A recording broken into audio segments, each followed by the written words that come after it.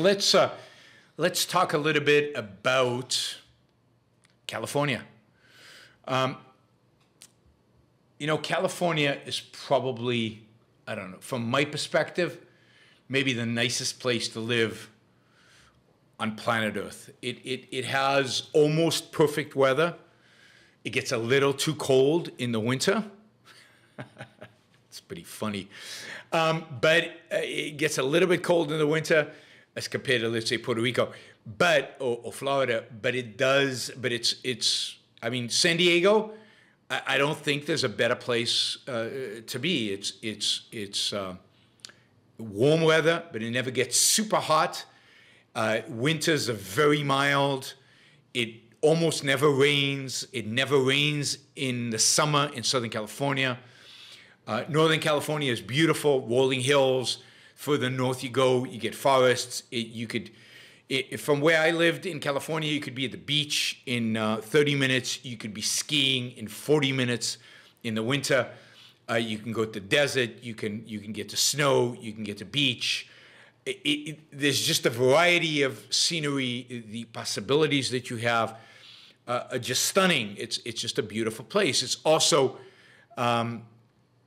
new. So, the infrastructure's new. The infrastructure's easy to manage. The shopping malls, the streets, there are good toll roads that get you places. The only real downside in California is traffic. And as we'll see, there might be some pressures taking care of that. It's also an incredibly productive place, right? So California is a place in which incredibly productive individuals live, whether it is in Los Angeles, which used to be in Orange County, which used to be home to kind of a lot of the what do you call them? Military hardware manufacturers. People who built planes and all kind of military technology. That kind of went away during the 90s after the Berlin Wall came down. But a lot of high tech, of course, Hollywood. And a lot of show business in LA. But then if you go down to San Diego, you've got a lot of biotech. Qualcomm is in Orange County. You've got a lot of tech and biotech in that area. And then you go to north, and of course you've got maybe the most productive area in the whole country, which is the Bay Area, where you've got the most incredible companies in the world, the envy of the entire world. Every country in the world wants its own Silicon Valley. And you've got one of the most beautiful cities in the world, San Francisco. So if you overall take California, generally, California is, an amazing place. Dave says California is superficial and phony, New York is much better. No, it's not. That's just not true, particularly not the Bay Area. There's nothing phony about the Bay Area. When I was there in the 90s, and, you could drive around at 2 o'clock in the morning, and at the high-tech companies, there were lights on because people were working.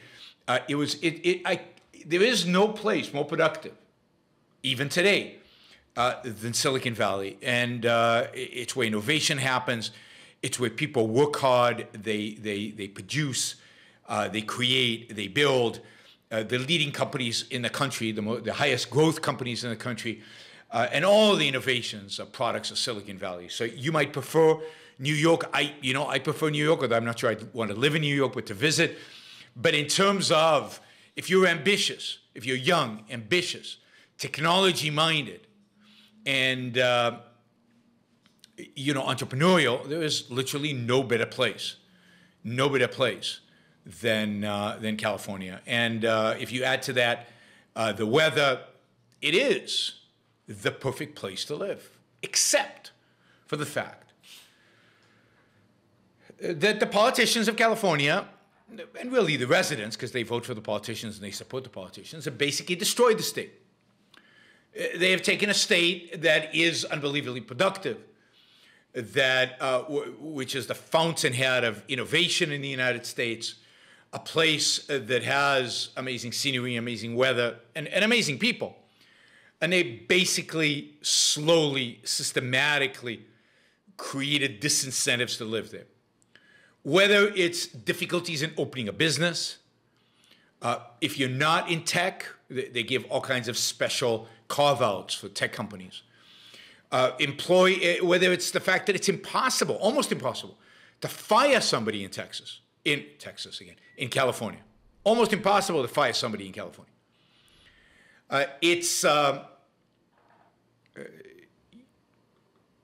Whether it's the fact that there are, I'll give you an example. It's very, very difficult to get permission to do, very, very difficult to get permission to do outdoor dining in California. During the pandemic, the regulators loosened the regulations, and there's this amazing amount of outdoor dining in California during the pandemic. And of course, what better place to have outdoor dining than California, where it not only is it warm, but it's also not humid, it's dry. So in that sense, it's perfect weather, much better than, let's say, Austin, Texas.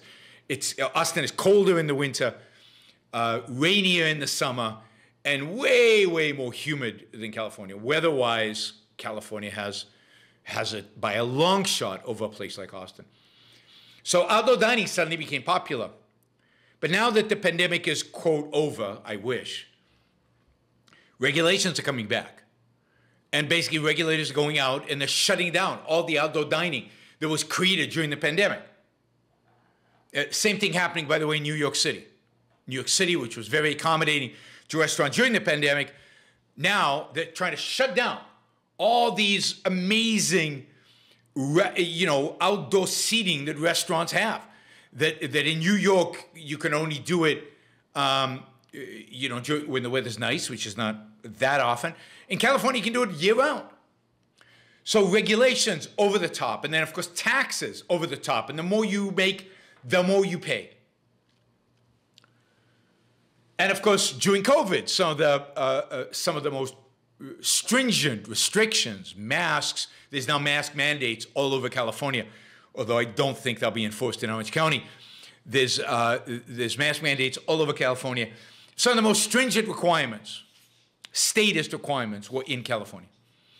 So what has happened over the last probably 30 years is that slowly and systematically, the state is becoming less and less habitable.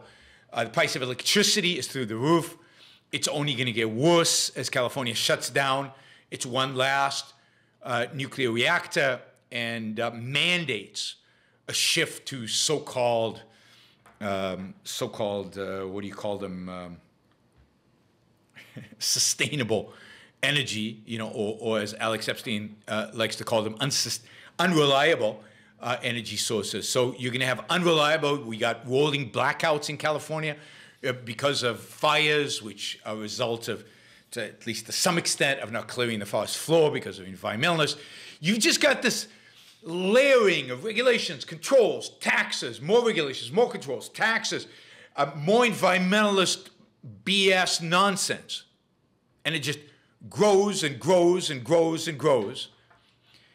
And over the last few years, people have had enough. Now, at the same time, and maybe the thing that makes California most unlivable for most people is the fact that at the same time as people have wanted to move in because of all the pluses I mentioned, all the good things about California, all the upside that is involved in California, at the same time as that's happened, no houses are being built. Not in my backyard. It dominates places like San Francisco and the Bay Area and all over the place. Green is king in California. So traffic is horrific because they don't build enough highways, they don't build double-deckers, they don't build tunnels, and they don't build enough homes. So real estate prices have been going through the roof. So California is just basically unaffordable to people. So now combine all that. And what you're seeing is, for the last several years, really the last decade or so, California net has been losing people. Now, it's interesting to ask the question, who primarily is leaving California? because the high end of the real estate market keeps going up. And that means there's constant demand among relatively wealthy people, middle class, upper middle class people, for more and more. So what is going on? Well, what's happening is that it's the lower middle class, it's the working class, it's the poor that are leaving California because they can't afford to live there. To be able to afford a house, if you're lower middle class in California, you have to live 2 hours away from your work. You have to commute for 2 hours in and out. And even then, your house is going to cost a lot of money.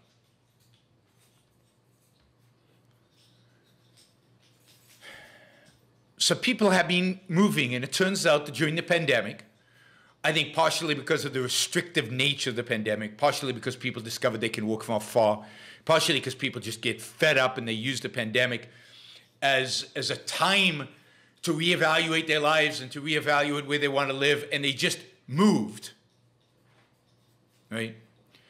So since the beginning of the pandemic, California has lost population, mostly because fewer people moved into California, while at the same time, more people were leaving California. So net, California lost more people during the pandemic than they were losing before the pandemic. But primarily, the main driver was fewer people moving in. So for years and years and years, in spite of the fact people were leaving California, more people were moving in. Now, fewer people are moving in.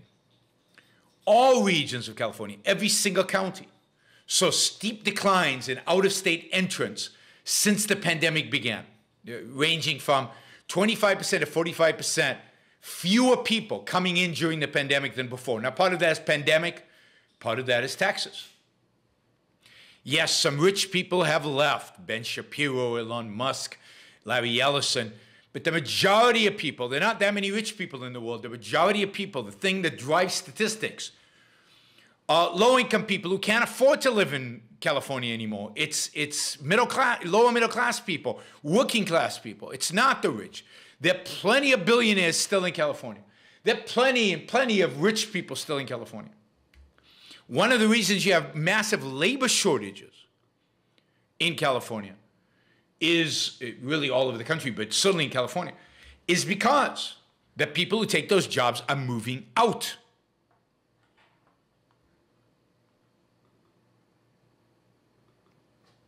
Yeah, it's not true that productive people are moving out and illiterate peasants are moving in. None of that is actually true. It's all BS, right? Productive people are moving in. Ambitious people who wanted jobs in Silicon Valley, who want to start companies, who want to go to Hollywood, they're moving in. The people who are moving out are also productive people, but they tend to be productive people at the lower end. And you can make statements, but the stats are just not on your side, guys.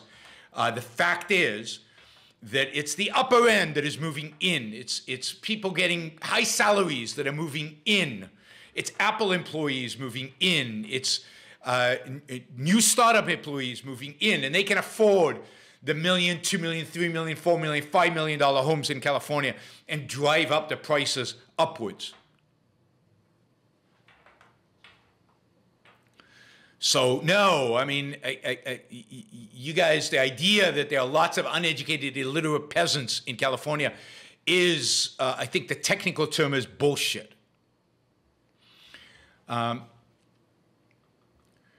The area where we've seen the most damage, if you will, the biggest decline in number of people moving in and the biggest increase in number of people moving out is the Bay Area.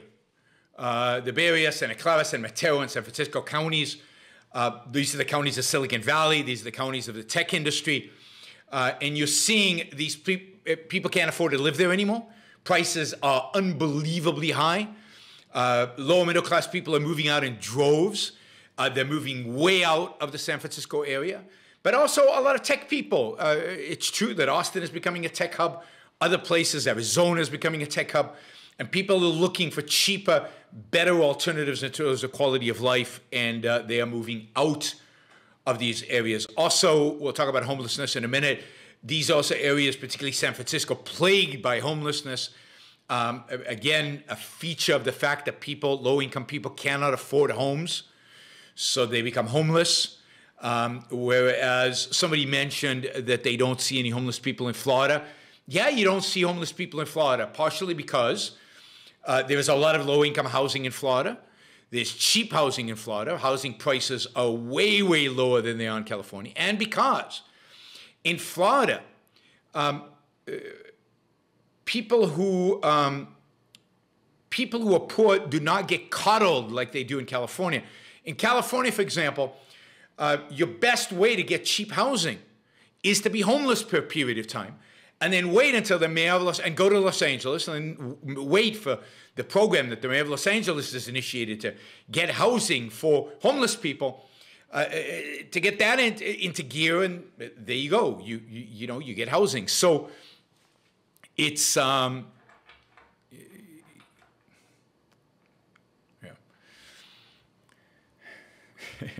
Somebody who's lived in California for many years, Northern California and Southern California, you know, I'm being accused that I don't see the masses. Oh, I see the masses. And the masses in California are unbelievably productive. California generally is an incredibly productive place. And then there's homeless people who cannot afford the housing. So, again, the people leaving the state are people who can't afford housing. Some of them are leaving the state. Some of them are staying as homeless people. You don't get that in Florida. Partially because Florida does give massive benefits. San Francisco and LA are Armageddon. They're not Armageddon. They're unpleasant if you're homeless.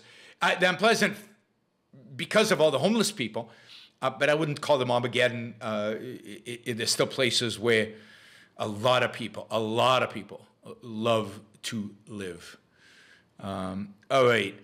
It is sad, though, to see what's happening in San Francisco and LA, and to see how many productive people are leaving, how many people who are working and workers are leaving.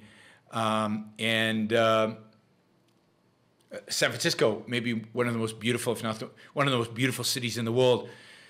Just to see the dirt, the homelessness, the just everywhere. I mean, homeless people always in San Francisco is always a problem, but it's become much worse in the last 5 to 10 years, and it's truly tragic given how beautiful of a city it is. LA or San Francisco, being to San Francisco, well, San Francisco is a much more beautiful city than LA. It's not even close. LA is a pretty boring city. San Francisco is a gorgeous city. Unfortunately, they've both been so badly managed. They've both been so taken over by the left and their entire agenda that, you know, that it's a sad place. It should be an amazing place, and unfortunately, it is a sad place. All right, let's see more stuff on California here. Let's see.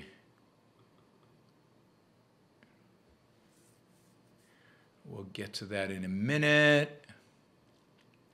Yeah, Adam says, where would we move from California? To Texas?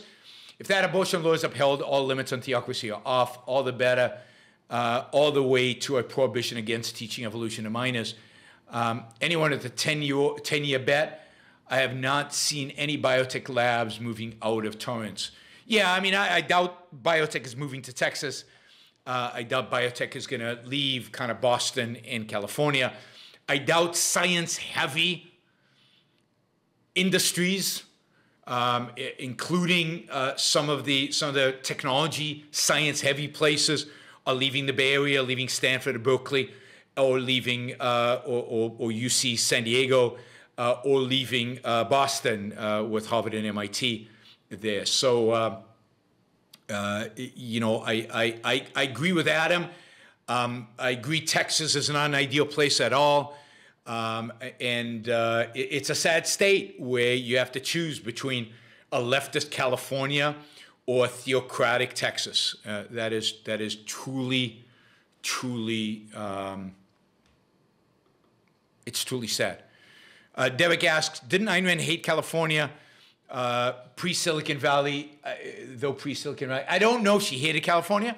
But she was in New York. She loved New York. I mean, that was the kind of thing she loved.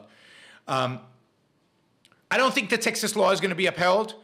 I do think abortion is finished. That is, in Texas, because I think what will happen is that the Supreme Court will either weaken Roe versus Wade or eliminate it completely, and Texas will just pass a plain vanilla ban on abortion. But this law that Texas passed, I think, is going to go down in defeat. I don't think there's any way even the Supreme Court will approve it. I've already seen now California wants to pass an anti-gun law that is similar to the Texas anti-abortion law, which basically gives individuals the right to sue people if they violate the law, and instead of the state enforcing the law. And that's a way to get around the constitutional protection of the Second Amendment, just like Texas was hoping to get around the constitutional protection of Roe versus Wade. So it's going to be the whole thing. How this plays out with this court is going to be super interesting. But I think we can assume that in the next few years, Roe versus Wade is out. I don't think Texas law will stand. That whole mechanism that Texas came up with for individuals to sue participants in an abortion, I think that's out, but abortion will be banned in Texas. And yeah, I mean, it'll be very hard to recommend going to live in Texas, particularly if you're a young single woman. But that's the state of the world. There is no good out there. There's just different versions of evil. And we all kind of find, hopefully, if you're open-minded and if you think about it and if you consider the possibilities, we're all kind of trying to figure out what is optimal for us individually based on our values. For some, it makes sense to go to Austin, Texas. For others, it makes sense to go to Puerto Rico. And for others, it makes complete sense to stay in California. And I completely understand people who stay in California. All right, let's. Thank you for listening or watching the Yaron Brook Show. If you'd like to support the show, we make it as easy as possible for you to trade with me. You get value from listening. You get value from watching. Show your appreciation. You can do that by going to yaronbrookshow.com/support, by going to Patreon, Subscribestar, Locals, and just making a appropriate contribution on any one of those channels. Also, if you'd like to see the Yaron Brook Show grow, please consider sharing our content and, of course, subscribe. Press that little bell button right down there on YouTube so that you get an announcement when we go live. And for those of you who are already subscribers and those of you who are already supporters of the show, thank you. I very much appreciate it.